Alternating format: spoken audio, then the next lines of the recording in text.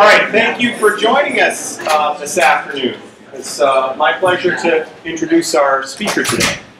So our speaker today is Dr. Vera Lüth. She's a professor emeritus from SLAC, the Stanford, well, it used to be the Stanford Linear, now it's just SLAC, National Accelerator Laboratory, where she's worked in the field of experimental particle physics since 1974 at SLAC. She studied physics for her degree at Heidelberg University, doing a lot of her PhD research at CERN. Her career in physics has been described as spectacular.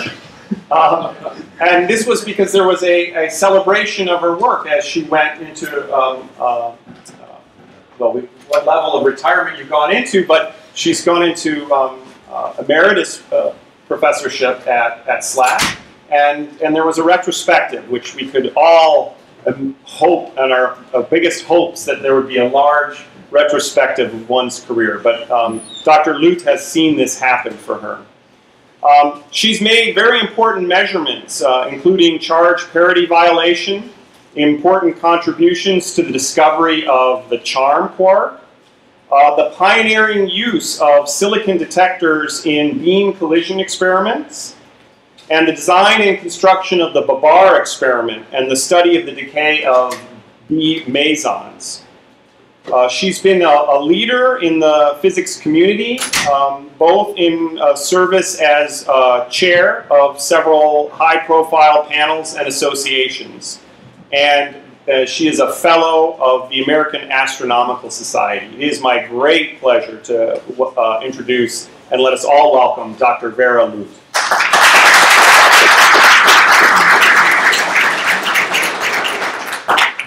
Thank you very much for the welcome and the invitation to come here. It's clearly a beautiful area. So my focus today is the role of symmetries in particle physics. Just give you a brief outline. There's obviously been an introduction, which is somewhat lengthy to give you sort of the background, what the rest is all about.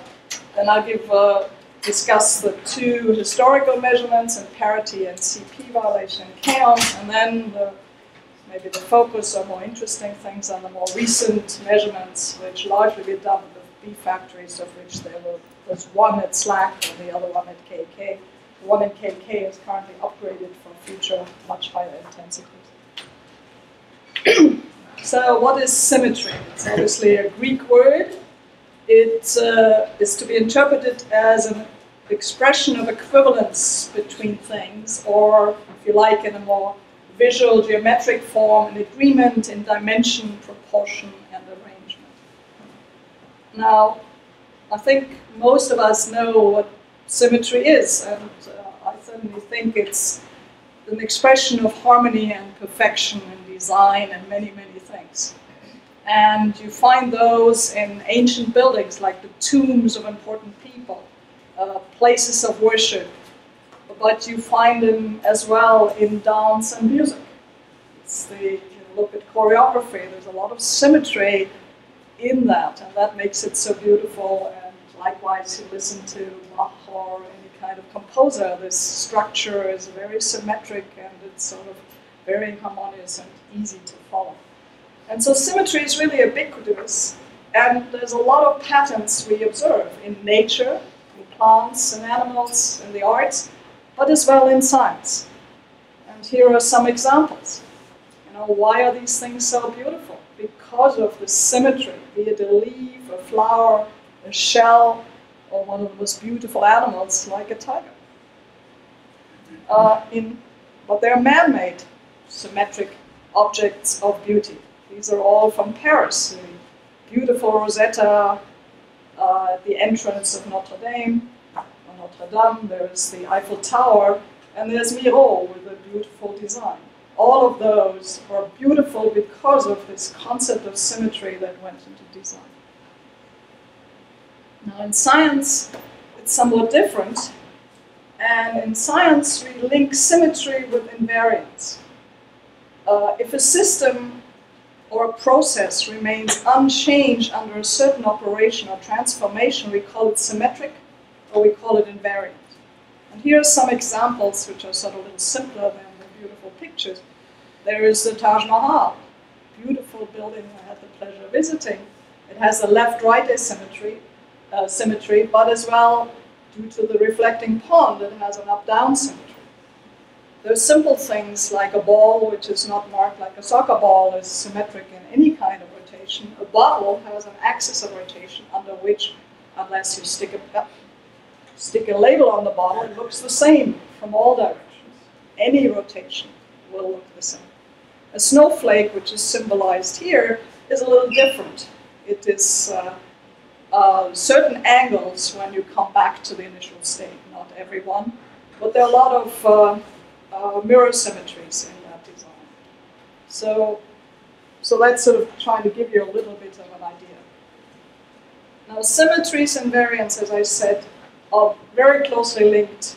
And in my mind, when I was a student reading a paper by C.S. View and T.D. Lee, really in annual reviews of nuclear particle science, of which I was an editor for 50 years, later on, was really a beautiful paper. If any one of you want to learn about charge conjugation and parity, it's just one of the beautiful written papers. I don't think we write papers like that anymore. But anyway, I think they're elegant, but are very important. And the most fundamental processes are, and that's at the level of particle physics, maybe nuclear and others, are simple transformations, for instance, translation in space. It doesn't matter where you do the experiment as long as the conditions are the same. You can move it 100 meters or you can do it on the other side of the globe. You should get the same answer, modulo systematic and statistical uncertainties, of course. The same with time. Rotations, reflections. A simple experiment should not depend on those. There's charge conjugation. Some of you have been introduced to that recently. But the real link between symmetry and fundamental laws of physics was made by an outstanding mathematician by the name of Emmy Noether, who ended up finally getting a professorship in Göttingen, but then immigrated in the 30s to the States. And she basically stated that any differentiable symmetry, that's a continuous transformation, a symmetry of the action of a physical system, has a corresponding conservation law.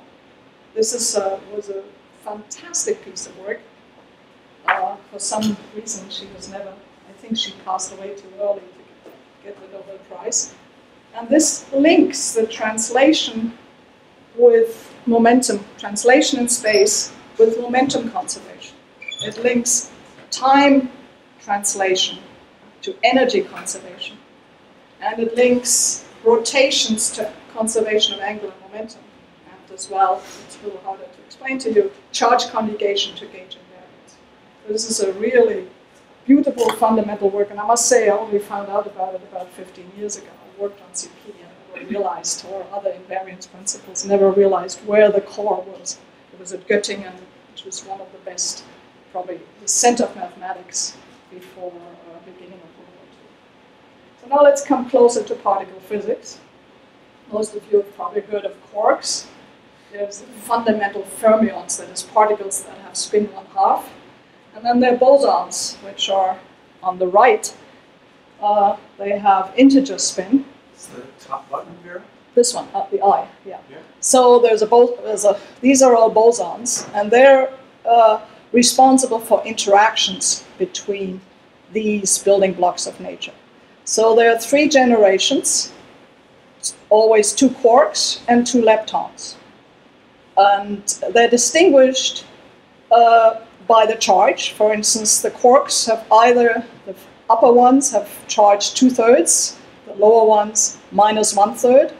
But of course, the electron has, and its partners in the other generation, the muon and the tau, have spin -1, and then they're associated with a neutrino, so that the so-called lepton number is conserved, which all have 0 mass, as best as we know today, or very small masses, and charge 0. So the first generation is really the ones most of the matter is made of. There's the proton, the neutrons, and then, of course, the electron and the neutrino. So if you want to make a proton, you take 2 U quarks and a D, and you add up the charges. You indeed get charge 1. If you do 1 U and 2 Ds, you get a neutral charge. Now, the mesons are this sort of, again, it's a lighter word, the hadrons as well. The lightest ones are the pions. And again, there you always take a quark and an antiquark. It could be the same quark, just its antiparticle, or one of the others. So you combine. So this system was invented to basically explain the zoo of particles that were known, begin to be discovered in the late 50s and 60s. And it was Murray Gell-Mann who introduced those. And most people thought that it was just a Lego set with which you can make up particles. Nowadays, I think we've seen a lot more phenomena which really point to constituents that have quark, that, for instance, spin one half. They're not just funny objects. So the second and third generations existed all in the very beginning of the universe, at least we believe so, and they can be created and studied either at the accelerator or nowadays in cosmic ray studies. So that's our building blocks. Now, a few words about the interactions. So those are that was the last column we had, the bosons. Everybody knows, where's the top? Oh, the top one. Everybody knows gravitation, but most people don't realize it's the weakest of all forces. It depends on the mass. All particles that have mass will be sensitive to gravitational forces. So the weak interactions, which here are sort of normalized to be of order 1, and they're mitigated by either by bosons, which one of them is neutral, and then there's a pair of charged one. We will talk today mostly about the charged one, which will be, but they act on quarks and leptons. And then there's electromagnetic, which is the agent is the photon, and anything electrically charged will be affected by those.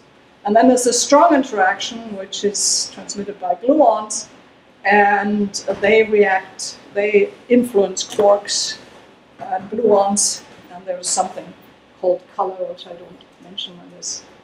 So let's go back to this picture we just saw before. Here I indicated what actually happens. So say that these 3 generations, and actually each lepton, in each lepton generation, we have a conservation of lepton number, which was invented because whenever we create an electron, we have to either collect a positron or an associated antineutrino. So for instance, if you have beta decay of the neutron, we first only observe the proton and the electron until people said there's something wrong, this is not a 2-beta decay. Now Pauli was smart enough to just say, well, maybe there is a little neutral particle that we just missed, and there should be missing energy. And when people looked, they realized this was a 3-body decay and not a 2-body decay. But that's absolutely one way when people thought about introducing a conservation, which is lepton number conservation. And these are other examples. For instance, if a tau decays, there's always a tau neutrino, and then either a pion or another pair of leptons. And then the other one is important in the scheme. There are no interactions in the horizontal. There are no flavor-changing neutral currents. Each family has flavors, and so you can't go from a T to a C because they have the same charge. It always goes either diagonally or vertical. That's properties of these interactions. The same is true for leptons. You can't go from a tau directly to a mu. You go to a tau neutrino, and then you can make a muon and a muon neutrino. So those are some of the fundamentals. Now let's come back to the symmetries, which will be the main topic of this talk. We talked about parity. Basically, that's in normal language we call left-right asymmetry. So what happens is if you apply an operator parity, then all space coordinates will change sign. However, an angular momentum will not. So that's a very important thing to remember. So here's sort of my game to show it in terms of hands. Okay? These are the antis, and that's the anti-world, and that's the real world. So then there's charge conjugation, and that's that all charge-like quantum numbers numbers will change sign. And that's, for instance, the lepton number will become positive or negative when you apply this operator. And then people, as we'll see, discovered, well, there's certain interaction that violates C and P, and so we can make a new operation, which is a combination which actually translate matter into antimatter, like a K0, which is one of the so-called strange particles. It is not an eigenstate of CP, but it will generate the antiparticle. But there are others which are eigenstate. For the neutrino, this is probably the most interesting one. If you apply it, the P to the left-handed neutrino, we know you get a right-handed one, and that doesn't exist in the world. But if you then apply the C, then you end up with a right-handed antineutrino. So this is one of the fundamentals in the neutrino world which has an impact very clearly on parity. So strong and electromagnetic interactions are invariant under both C alone and P alone. We have no evidence that there is a violation. Weak interactions, many of them conserve parity, but there is parity violation, and it's usually accompanied by charge conjugation, so almost all processes conserve CP, but as we'll see, some do not. The one discrete symmetry is the product of all these three. The third factor is reversal of time. CPT is a very fundamental asymmetry, which today we haven't seen any violation of. So if you see CP violation, you need to find T, and we'll find that T is violated too. So that the sort of summary of all this, you could say, well, symmetries are very beautiful, but as physicists spend a lot of time to look for violations of symmetry. Because after all, the symmetries are just some kind of our picture of what the world is like. And it may not always be right. Here's just a picture about what the neutrino does. A normal neutrino is a massless particle. And so the spin has to be aligned with the yellow here is its momentum, has to be aligned with the momentum but of opposite sign. There is no, if you now did parity, you get this picture. The momentum vector would look like this, but then the spin would go in the same direction. And a particle like that does not exist. So that's one of the fundamentals that was the basis of suggesting experiments that look for parity violation. So now let's look a little bit at the experiments. Yeah, Dr. Lüth, you had the Emmy Noether quote, which was about every time there is a symmetry, there's a conservation. Well, there's a translation which is continuous. I see. That's conserved. So okay. the C is not part of that. I see. Translate. Okay, because I was conservation law in that way. I mean, you can make some arguments and put, but the fundamental proof she really had was a differential process, which is something that's continuous. I see. So it's like translation in space or time. So those translations, then they have those continuous translations. There's a conservation law, and our students are familiar with. There's conservation laws in that. So and then this most recent slide is these set of slides are discrete symmetries, and we're very interested once they don't behave. You can't flip a thing in a particular way and get this other particle. That particle doesn't exist. It's usually the other way around. You look at something and then you ask, why doesn't this happen? Right. And that happened with strangeness. You know, it's one of the kaons are. People had pions and they did all sorts of measurements in cosmic ray. The world was easy. And then they saw these strange things happen with kaons. They called it strange. At that time, they didn't have a name. They called it just strange. And that was retained as a name of the flavor for the S-quark. And that's an example of this violation saying there's some other interesting physics, and we have to give it a name. Name and strangeness conserved in strong interaction. So if you have a kaon scattering on a proton, you can make a baryon, which has strangeness. But it's always the same strangeness as the kaon has. So if you get a K-, you get a baryon. If you start with a K+, it It's harder to do because you have to make an antivariant. To make an antivariant, you have to make another variant too, otherwise you violate barrier numbers. So that's this kind of thing. These things have just been developing.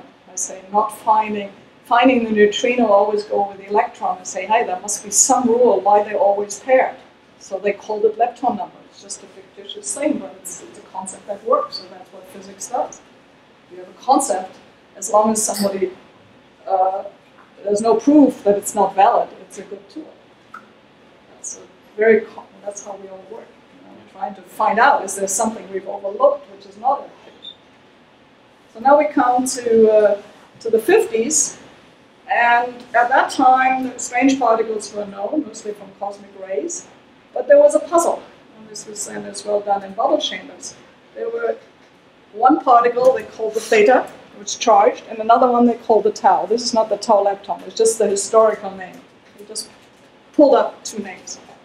And one decayed into 2 pions and the other one in 3 pions. And if you look at parity, that means the tau, if parity was conserved, had plus parity, and the theta and the tau had minus parity. So it was the same particle, it would be violating parity, and that people thought would never happen. If it did happen, it was the same particle, it meant parity was not conserved in weak interaction.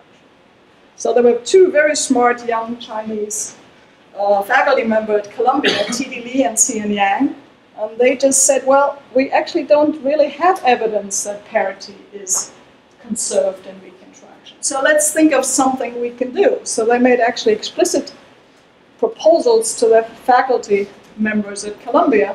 One was look at beta decay, and the practical thing to do is cobalt-60 going into nickel-60 and having undergoing a beta decay, and then polarize in a magnetic field the cobalt, and then see what happens. Well, actually, there was an expert on polarizing nuclei, Ernest Ambler, at the Bureau of Standards in Washington, and he teamed up with C.S. Wu, an experimenter at Columbia, a woman, next picture, and let's see what happens. There was another thing, there was a pions which were produced at the Nevis accelerator and was known to decay into a muon and a neutrino, or some other neutral particle.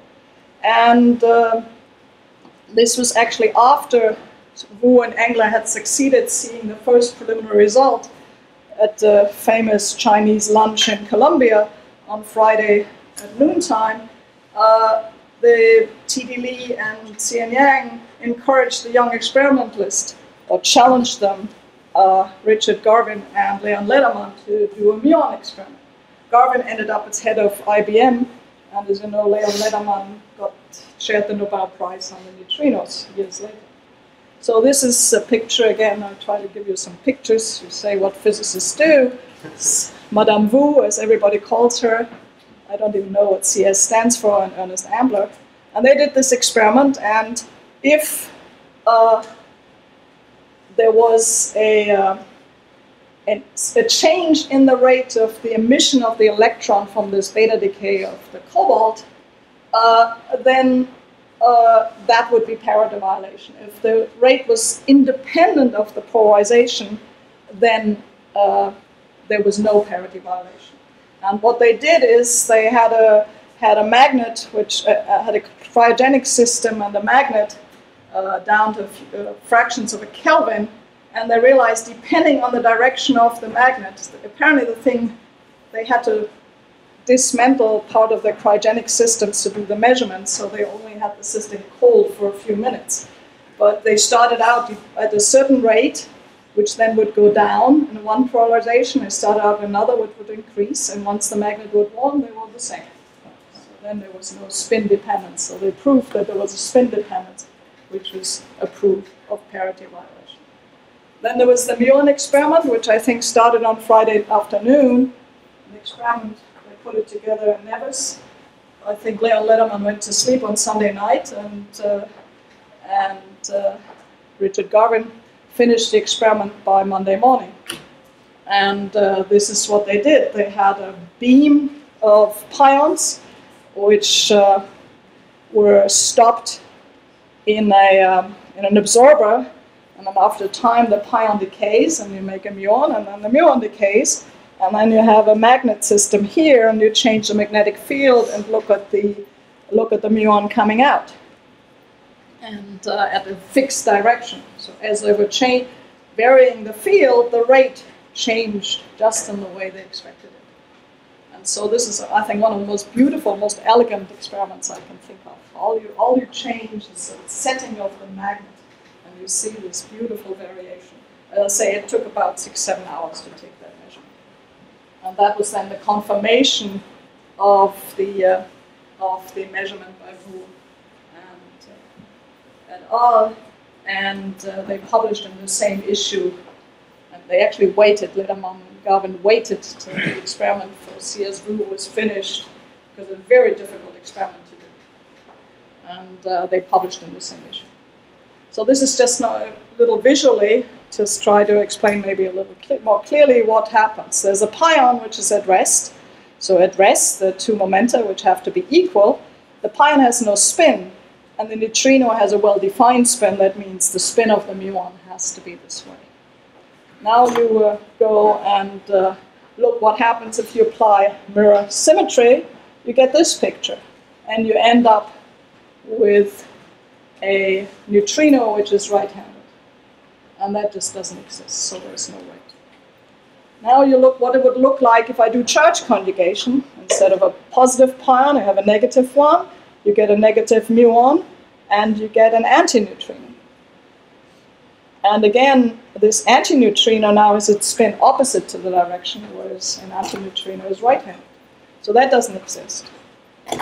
But if you do both, then you get, again, a process that can proceed, keeping the neutrino spin convention intact, and that is then the combined operation of C and P.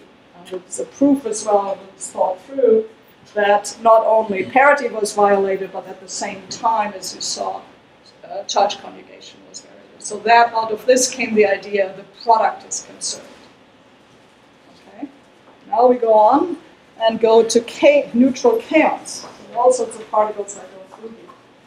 That's the time. And it was slightly before these experiments were finished at Columbia. There were, again, two very smart theorists, Murray Gell-Mann, who got the prize for the quark model and other things, and Abram Pais, who wrote wonderful books about science. I think one of my favorite writers, big books like this. One about Einstein called Subtle as the Law. Fantastic. And they postulated that there would be two strange neutral mesons, the K0 and the K0 bar. It's antiparticle who are produced in strong interactions. That's how they make them. But, and they would have definite strangeness, but no definite lifetime.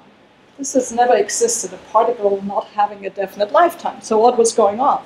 Well, they postulated, well, there may be two states which are called K1 and K2, which have this definite lifetime, but which are a mixture of the two. And it's written down here in a quantum mechanical schematic way. So there's a K minus, which is the sum of a K0 and a K plus, and thereby, if you try to apply CP by changing every particle into antiparticle, you see it's a CP eigenstate. And then the second one is a K2, which just has a negative sign, but is still a CP eigenstate, whereas the kaons are not, the K0 and K0 bar, because the K0 CP changes a K0 and a K0 bar, so it's a different state. So that was their postulate. However, what you could think, well, maybe the K1 and K2, are they really identical with these two states with the different lifetimes? Maybe CP is not conserved. If that was the case, maybe there's a small admixture which mathematical you put in as a small contribution epsilon. It's actually 3 times 10 to the minus 3, as it's proven later by experiment. So if there is CP violation, then maybe these two different states with definite lifetimes have a small admixture of the other. If epsilon is 0, then of course the Ks and Kl are identical to these hypothesized K1 and K2. So, as we said, there was people knew about neutral kaons. They had two decay modes. One was 2 pi, and the other one was 3 pi. Look at the CP properties. One then has CP plus and the other one CP minus, but the lifetimes are totally different. Hundreds, factor 100 or more different. So that was exactly what Pais and German sort of postulated that was known. So in the early 1960s, a young assistant professor, Jim Cronin at Princeton, had actually built this nice, very nice spectrometer, which is shown here. But then his senior colleague, Val Fitch, suggested, well, we should really study these long-lived kaons and see whether this long-lived one actually has a decay as well in 2 parts. That was never seen up to that. So they built this spectrometer, and it's so there was a long beam, and so all the K-shorts, the long-lived neutral kaons, has died away, so there was a K-long coming in. If it was a 3-body decay, then the momenta of the secondary particles which were measured, the kaon, the neutral beam, was never seen. You just see the decay particles. Then the 2 momenta should not add up because there was a missing pi 0. But if it was a 2-body decay, then the momenta of these 2 should be balanced with at least in direction with the direction of the incoming beam. So they measured the angle between the incoming beam and the vector sum of the 2 particles they observed. They never tried to observe the pi 0. And so when you look then at masses of these 2 particles close to the mass of the known K0, they saw a big peak. And that was the proof of CP violation and got them the Nobel Prize. The other K modes, which you can as well, neutral kaon decay modes where you can test CP violation. And one is the charge asymmetry. The long-lived kaon decays into pion as basically has a beta decay. And it could either produce a charged positive pion or a negative pion. And so if you look at this long-lived beam, you expect, well, there's a decay. At short lifetimes, you see a decay, and you see evidence for this mixing, which goes like a sinusoidal curve, which has a cosine term, which is equal to the mass difference between the K long and K short. But if you go out at long lifetimes, all you should see is a constant. And this is exactly this constant. This is the decay time. This was an experiment designed by Jack Steinberger, who shared the prize with Leon Lederman and Mel Schwartz for the neutrino. He was my advisor, and so this is the result of my PhD thesis. And so the number we got was this one. It's fully consistent with the current world average. So, and this experiment has never been repeated since, but it's well known. Different methods have been used, but not this one. So that's the kaon story. But for many years, the neutral kaons was the only system in which people observed CP violation. So there were theories, something like the super weak model. There's a new interaction which has strangeness changing by 2 units from going from K0, K0 bar, and those things. They were there for a long time. It took almost 2 decades to prove that that idea was wrong. So here I just noted down the comparison, because in the meantime we found another neutral meson. This one, instead of strangeness, has a beauty quantum number. Its mass is a factor 10 higher, so it's 5 proton masses rather than half a proton mass. The lifetimes are almost 2 orders of magnitude different, but this mass difference is different by about the same amount. So the product, delta MT, is about tau, is about the same. And that really made experimentations with B mesons possible. If that was not the case, we would have been dead. Now, for a long time, people described the mixing of K0, K0 bar, or now B0, B0 bar, through these kind of interactions called second-order weak interaction, because they're multiple vertices. So by this process, with this loop here, a B bar quark can actually go to a B. And there's a similar process, slightly rotated. There's a top quark involved and so on, where B bar can go. So there are 2 diagrams, but they're basically very similar. And so you can actually have transitions by weak interaction only, not by strong, where a B0, as here pictured, can convert into B0 bar. Exactly what people had observed for decades in the kaon system. So the high mass B have very large variety decay modes, which means each decay mode each branching fraction is very small, but they're very large asymmetries. In kaons, we only have 2 or 3 decay modes, so the branching fractions are large, but the CP is small. So that's the sort of difference, and that's the new world of the last 2 decades, is really studying B mesons. So let me quickly give you a rundown of the experiments I've worked on, helped to design and build and analyze data from, which was renamed BB-bar or BABA. We actually got a license from the authors of that famous elephant in the kids' stories, very popular among our French collaborators. So this is a detector. It's a typical particle colliding beam detector, but this whole thing would easily fit into the core of the Atlas detector, inside inside the magnet. This is 6 by 6 by 6 meters. The beams were chosen to be of different energy because if the beams collided and produced B mesons, the B mesons would be almost at rest, and that means we couldn't measure their decay time. So we made one, which was a novel idea, to get a 9 GeV beam collide with a 3 GeV beam. And then you have around the beam pipe, which of course holds the vacuum, you have layers just like onion layers. You have a precision silicon detector to get down to a few micron resolution, 20 micron or so in this case, wasn't so important. Then you have a drift chamber, a wire chamber to measure momentum and angles of the particles coming out.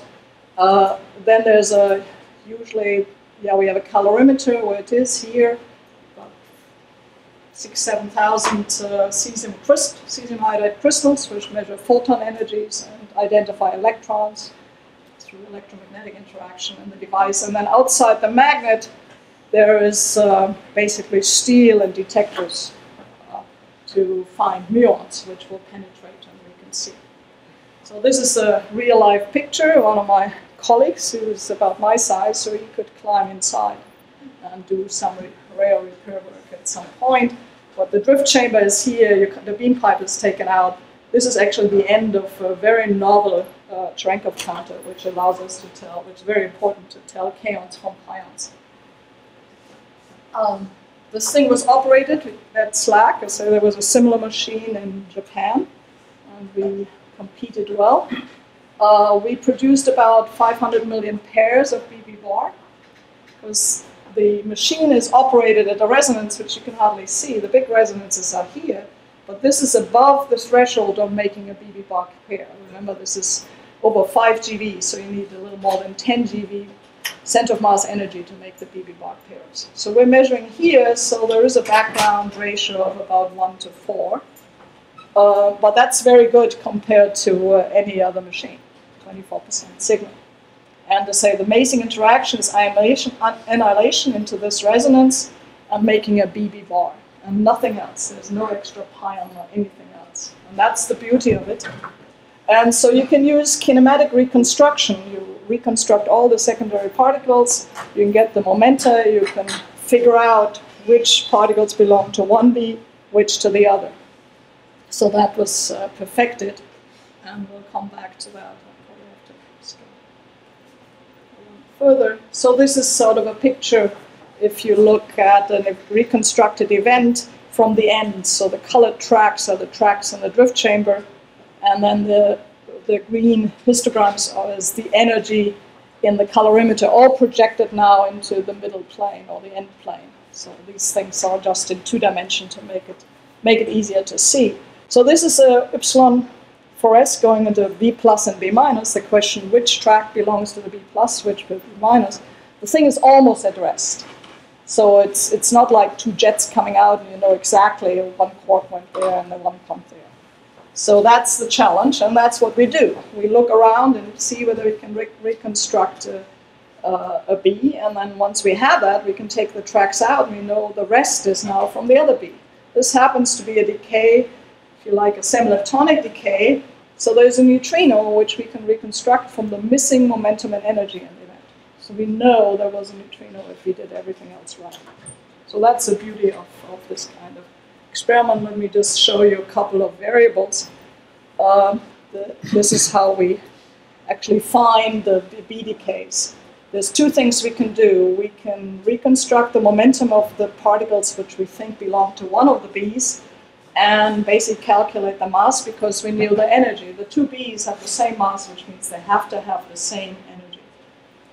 And so that's an easy thing to do. And the other one is the energy of the reconstructed B should be equal in the center of mass to one of the beams. So that's a number we know very well. So those are two variables which we use to basically find the B's out of the 11 tracks, which of the 5 tracks belong to one B and which to the other. So that's the main thing.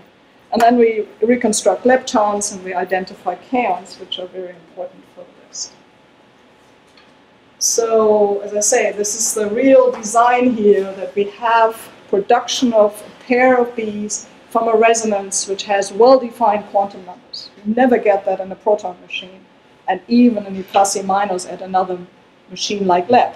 You don't know what the quantum numbers a priori are of what you reconstruct. Here, this is well-defined. And but the specialty, because of these neutral B's, they can mix. And they will mix till one of the B's decays. At that time, you know exactly, if you reconstruct that first decaying B, you know exactly not only what the other particles are, you know exactly that the other one was a B or B bar, because up to that point, it's always a B and a B bar. And that's a unique thing, and this is sort of similar to what Einstein, Podolsky, and Rosen postulated a long time ago in quantum mechanics. They call it the spukhafte Fernwirkung. You know, why does one B know about the other? And it's expressed here in that the final state is described by what we call an asymmetric wave function of two orthogonal states, and you can just choose any kind of orthogonal states. And we do that in the experiment. We either use a CP eigenstate or flavor eigenstates, which are orthogonal, and then develop the mathematics. So how do we do the experiment? I said this oscillation is really the key thing, and the very important thing is that the product of the mass and the lifetime is large enough to actually do a measurement. So if you just look at the detect B or B bars, you have an exponential decay, which is then modulated by this mixing parameters. So if there was no mixing, you just have a normal exponential decay. But you see, just like you saw in my thesis, you saw this big thing going up and down. That was the oscillation which comes from these terms. And so what we do is we do this tagging, because at the time of the decay, we know what the other B is. So how do we tag? Well, the B quark goes to a C quark and then produces a lepton of definite charge. The charge of the lepton tells you whether this was a B or B bar. Or the C quark, which then is produced, could decay, and C goes provincially into strange. So if you find a negative kaon, then you can tell it, well, that was a B bar. The positive kaon will tell you a B. So this is a technique that's used very, very frequently in these experiments. So we start out here, the B's move a little bit. That's the 4s resonance, making a B and a B bar. One of them decays, and you find the kaon or the lepton to know what the tag was. And then you wait for the other one to decay, and this is a reconstruction of a CP eigenstate. So we look at tag decays and CP. And that's where this mixing is really what makes this system so sensitive and allows you to do these experiments. And so what we do, a B will decay with no oscillation, that's the exponential term, or it will do an oscillation into B bar, and if they have a common decay, which is then the two of them will interfere. And so that's, again, the basis of this, the high sensitivity in decay and mixing to then a decay to a common eigenstate gives you this kind of thing. And then there's a convention of how we plot this thing, and you basically get, for this one here, you get two decay distributions, and this is a decay time equals 0. Of course, the resolution of the experiment will not give you a curve like that. It will be rounded off because of resolution and time and so on in background. And then we compare these two decays, the tag which gave you a B and the one with B bar, and formulate an asymmetry, which is usually a very nice thing to have, a difference over the sum.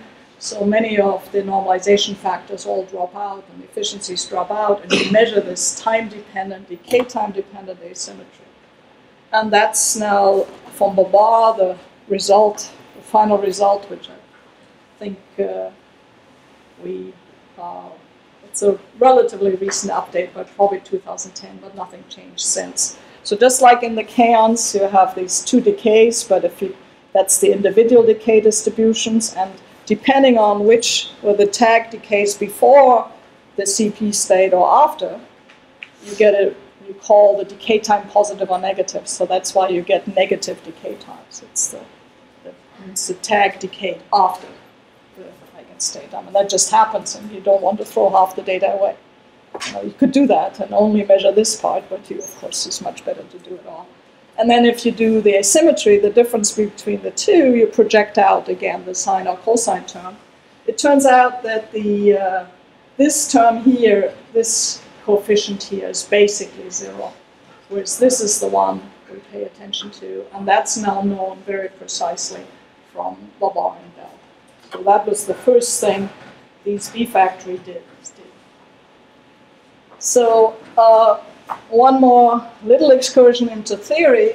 Two Japanese theorists, at that time pretty young as well, and already in 1974, when we only knew about 3 quarks, made the postulation that if we had 6 quarks, that is 3 generations, like I showed you, we could actually find a way to integrate CP violation in our model. This was, I remember asking Mascava, how did you dare to postulate that 6 quarks when you only know about 3? You basically didn't have the generation picture. It was easy to add the 6 quark when you have 5, but postulate this. So anyway, they did it. And so I don't go into the detail, but they've derived relations which are basically equations. There's unitarity condition. It's an equation in complex plane, which you can always illustrate by a triangle. That's a general feature. Other people have done that too. So there are many of these triangles by relations, and this one deals with the B decays in the sense that the angles are derived from symmetries, and the sides are derived from decay rates of the B. So this is a famous triangle people have showed all together. That's the scheme, and this is where we are today. These are all the measurements of the sides and the 3 angles. If you take the angles, I just give you an example here, that's the best measurement of individual angles. You add them up, and I was surprised to get 100 maybe. But it's of course 5. But that was the main program of the B factories, the angles. We're still quibbling a little bit about this side. I actually have worked mostly on this and this side. And the answers are still a little controversial. But that was the success of the CP program in BDKs to sort this out. And it's pretty solid. It doesn't give you a real explanation what's behind that, but it's a scheme in which you can integrate this CP violation. And you need 6 quarks to do it. The final topic I want to touch is something relatively new. It's the violation of the symmetry of time reversal. That is testing, is the rate of a process A to B equal to B to A? Experimentally, that's very hard to prove. There have been experiments of certain other variables which should be sensitive to that for the last, as long as I can remember. When I was a student, people already measured what's called the electric dipole moment of the neutron. It's still going on. The measurements are getting better, and the theory estimates get down all the time. So there is basically, one needs certain variables which we call odd in T, which means the time change. And one example is the electric dipole moment. and of particles with spin, and this violates T and also P. And this, for instance, is the current measurement of this. Look at the experiment. 10 to the minus 26 charge E centimeters. And it's still going on. You need very intense neutrons at rest to do that. It's a tour de force, but people are still working on it. To look at, so this is basically a steady system where you measure the dependence on, again, magnetic fields and polarization. The other one is, of course, really look, is A to B the same as B to A? That's very hard to do experimentally. For stable particles, one could think of doing it with neutrinos. But then think about how to do this. How to get a beam of electron neutrinos and look for muons coming out and vice versa. And for unstable particles, it's difficult. You have a pion to go into two particles. How can you get the two particles by weak interaction to interact and make a pion again? It's basically not possible. So this is still very much in the works. So there come the B factory, where we measured CP. Well, if CPT is conserved, we should have time reversal. Actually, in kaons, this was done when I was a student, and some people claimed they already nailed it down. I never believed that, because if they were right, I would have not measured CP, but T violation. And it's very hard in kaons because there's so few tools. The B have this enormous number of decay modes with small branching fraction, but you can really do exactly what you want to do. Test an asymmetry. And that's related to this entanglement with the tagging of the thing. And here is a schematic, and I'll have to go through that. It's a little complicated. So there's our Y4S. It's made by this annihilation of the beams. And we make two B's, B0 in this case and B0 bar. We look for the B0 and say, is there a positive? If there is a positive lepton, then we know this is a B0. That means the particle that hasn't decayed yet is a B0 bar, and we look for its CP eigenstate. Now, if you mirror this, you just say, okay, I produce and that's done with a flavor eigenstate, which give you either a positive or negative lepton. The second case is you could use CP eigenstates, and that's down here.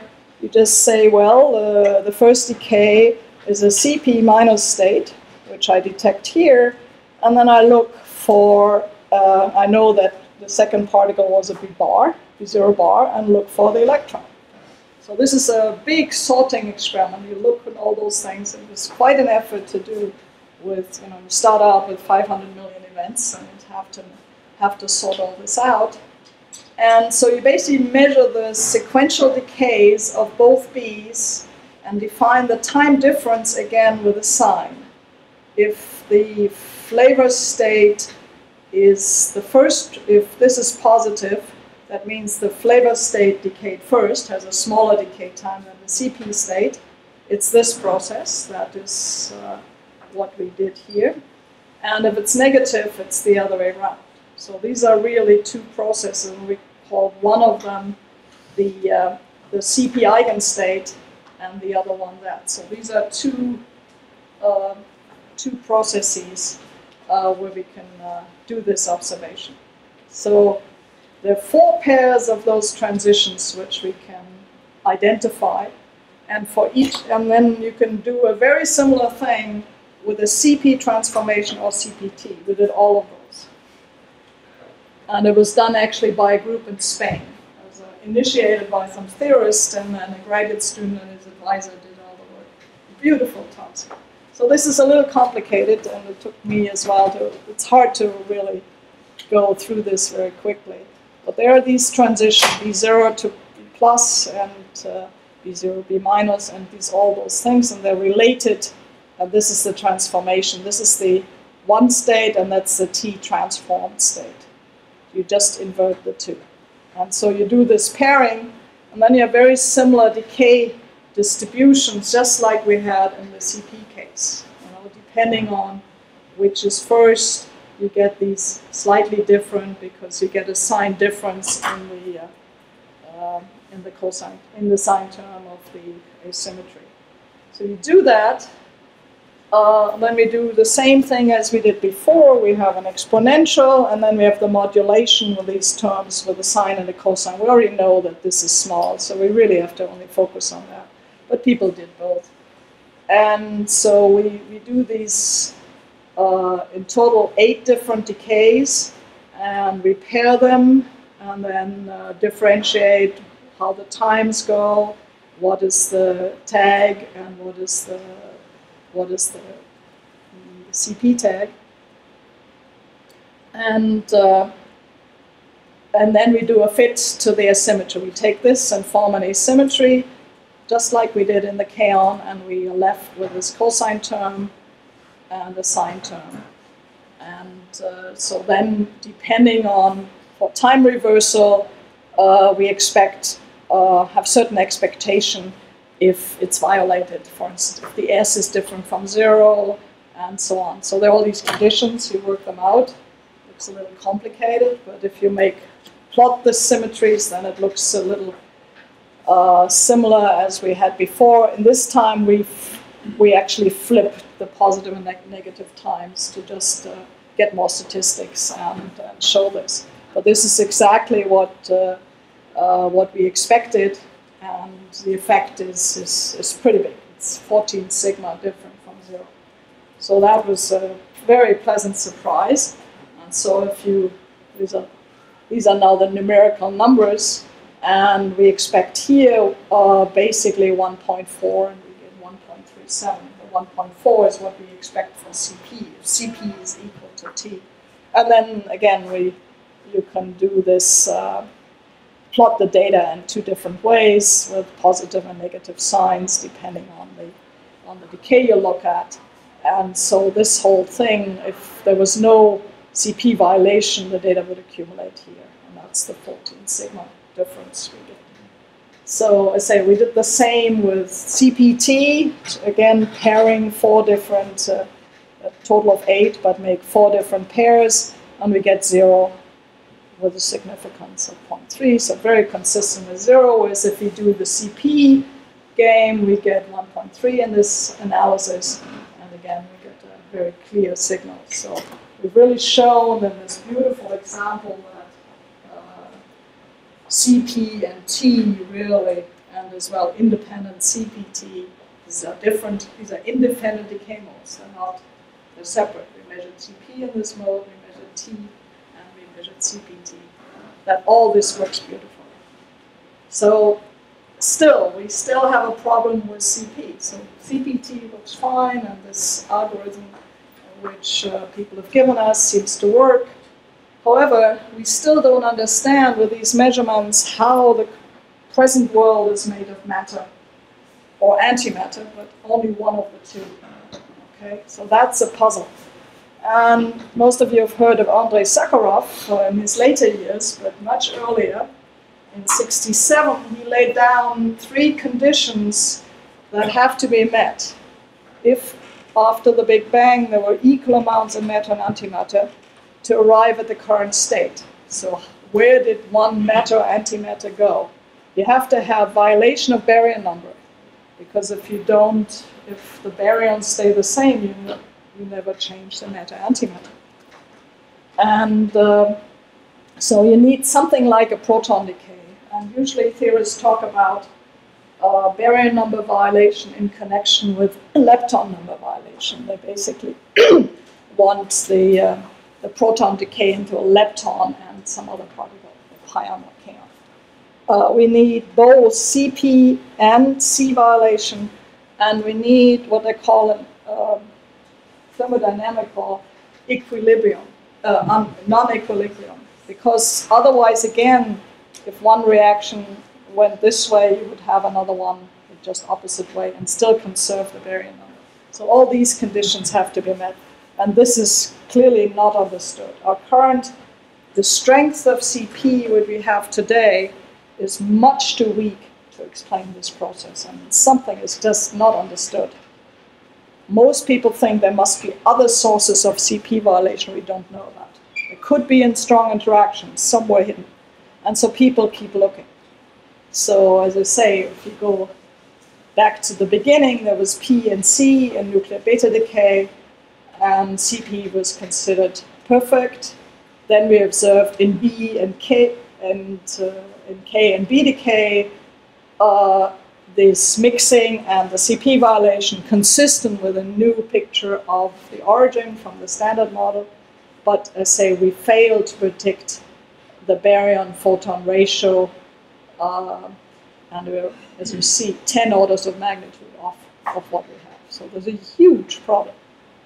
And so there must be other sources. Some theories predict the adequate amount, but none of these are proven. There's, Higgs doublets and leptogenesis and many, many different things. So let me conclude just with a few summaries. I think still symmetries are very important, elegant, and has given us conservation laws we all respect. In the discrete symmetries, there were surprises in the 50s, which led to a lot of explorations and new understanding and insight. And at current energies, the CP violation we observed, or the time reversal, is fully consistent with our understanding, but we know there's a big hole we need to fill. There must be something else. And the focus at the moment at the energy frontier is really of what they call dynamic symmetry breaking. And clearly, hopefully in the next decade or two, we'll get some insight either from accelerator or from cosmological measurements and research. So I still think symmetries are beautiful, but the search for broken symmetries will continue.